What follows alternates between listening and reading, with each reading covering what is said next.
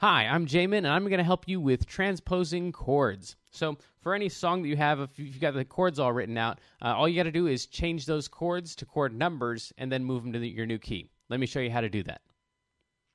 So the first thing you got to do is find the chord numbers. So if we're in the key of C and we've got a song, for example, that goes C, D minor, F, G, we've got to find out what number those chords are. Now, in the key of C, the C chord is number 1. If you take a look at your chart, you'll see that D minor is number 2. So far we've got chord number 1 and chord number 2. Then we've got F after that, which in the key of C is number 4. And then G, which in the key of C is number 5.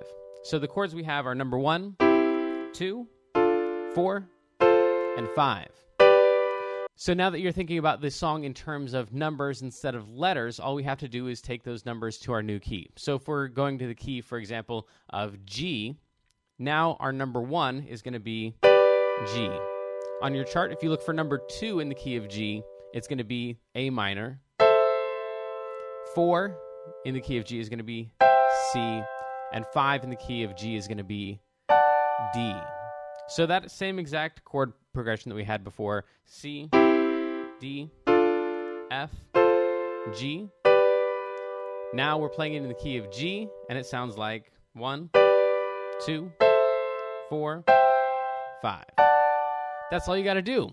Find out what key you're in, change the letters to numbers, and then move it to your new key.